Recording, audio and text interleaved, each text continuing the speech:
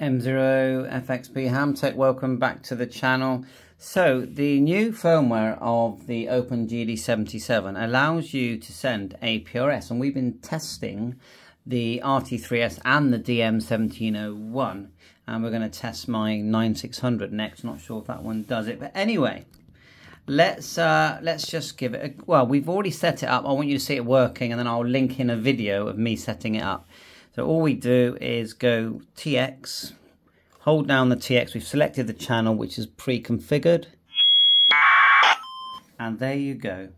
We've got APRS coming from the RT3S, UV380, UV390 to the FT5. You can see that it's all there. And it's a simple process. I'll just show you a couple of bits. And that's if you go to menu, just make sure when you select satellite that you've got your location in there. Then also go up to options. That's fine. Options, go into options, and that with the new firmware, you've got APRS options, enter, and I've selected the mode to transmit, which you change with the middle button as PTT, because yeah, you can get it to auto transmit. That was pretty much all I changed. If you go to auto transmit, there's more to change.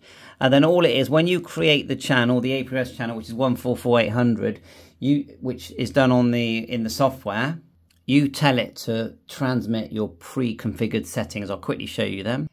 So I'll provide a link to the new CPS or programming software as well. Look, it's basically May 2024. You've got a tab here, double click it, APRS, and you get this, and you can add different APRS channels. And the one we've got is here. Double click where it says number 1, and this is where I put mine. Okay, and I've got a little comment there. I haven't changed anything really at all, and then it just works. And within the channel, you just select APRS 1. That'll be a list if you've created more than one. And that's all you do. Analog 144800. You put in your location here as well if you want, and you're ready to go. Give it a go. Thanks for watching.